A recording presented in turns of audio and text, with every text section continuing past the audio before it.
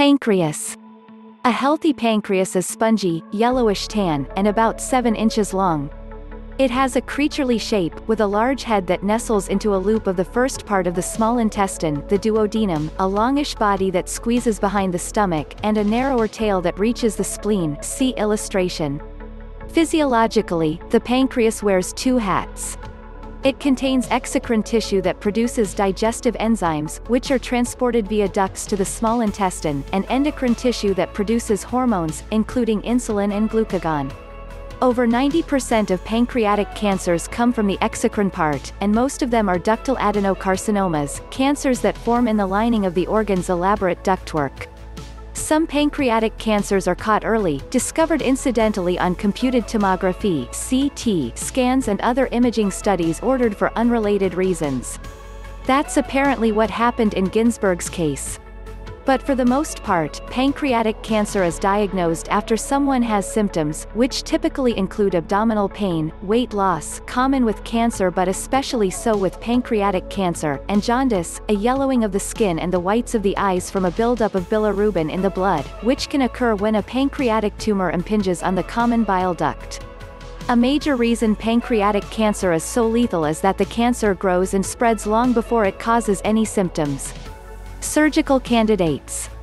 At the time of diagnosis, about 40% of pancreatic cancer patients have cancer that has already spread, metastasized, extensively outside the organ. Surgery isn't an option once that has happened.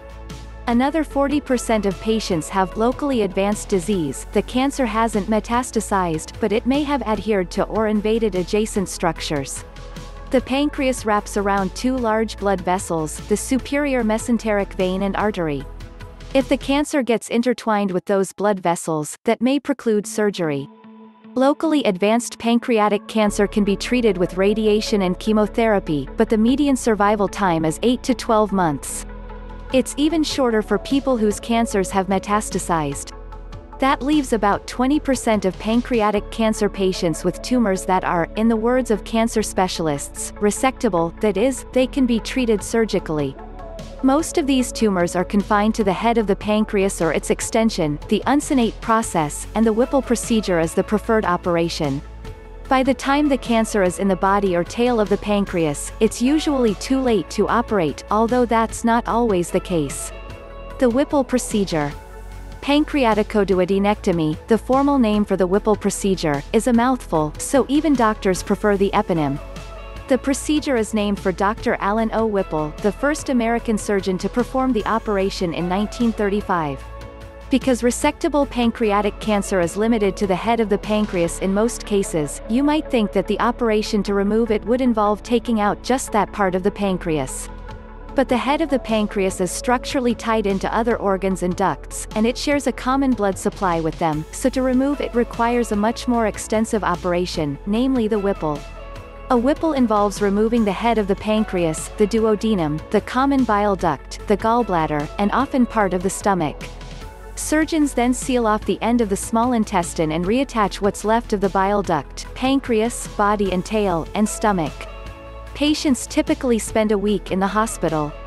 The recovery at home can be slow and fairly painful, so painkillers of some kind are usually needed. Initially, Whipple patients can eat only very small amounts of food that are very easy to digest, and they may need to take pancreatic enzymes to help with digestion, particularly of fatty foods. Diarrhea can be a problem that makes getting out of the house difficult.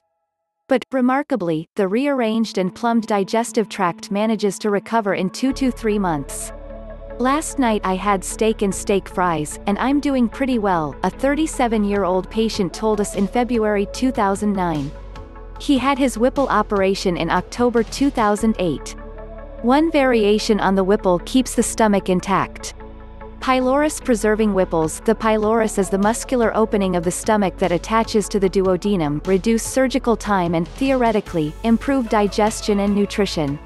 Surgeons at Johns Hopkins Hospital favor the pylorus-preserving procedure, but Dr. Carlos Fernandez del Castillo, a surgeon at Harvard-affiliated Massachusetts General Hospital, said surgeons there don't do them for 2 reasons. First, studies haven't shown any long-term benefit. Second, patients are more likely to need intravenous feeding and stay in the hospital longer. The most common complication immediately after surgery is leakage of pancreatic juices from the remnant of the pancreas. This may be more of a problem for patients with healthier, more productive pancreases. Leaks can be treated with slender drains that channel the juices out of the body so they don't collect inside the abdomen. Dr. Fernandez del Castillo says a CT scan can help doctors decide if a leak is serious and needs treatment. More is better. Many studies have shown that the outcomes for an operation tend to be better at hospitals where those operations are performed often. This commonsensical relationship seems to be especially true of the Whipple procedure, probably because of its complexity. In one frequently cited study published in the New England Journal of Medicine, the death rate at low-volume hospitals, those where less than one Whipple a year was performed, on average, was 4 times higher, 16.3% versus 3.8% than at high-volume hospitals, more than 16 procedures a year. The same high-volume better outcome math seems to apply to surgeons. According to one study, operative mortality rates varied by a factor of nearly 4 depending on the number of Whipples performed by the surgeon, even at a high-volume hospital. Still an uphill battle. The post-Whipple prognosis is brightest for patients whose cancers have not spread to nearby lymph nodes. For these node-negative patients, the 5-year survival rate is 25% to 30%. For node-positive patients, it's only about 10%. Regardless of their lymph node status, most Whipple patients will get radiation therapy, chemotherapy, or both, to improve these odds, but cancer specialists haven't settled on the right combination nor precisely which drugs should be used. There have been encouraging results for a drug called gemcitabine. But another sobering way to view those survival percentages is to consider the larger percentage of Whipple patients who don't make it to the 5-year mark. Randy Pausch is an example. He was diagnosed in the summer of 2006, had a Whipple and follow-up radiation and chemotherapy. Pausch was 47 when he died in July 2008. The improvements in the Whipple operation are a welcome development, but it's a relatively small step in the long, uphill battle against pancreatic cancer. What do you think? Please comment down below. If you like these tips and want to hear more, please subscribe to my YouTube channel.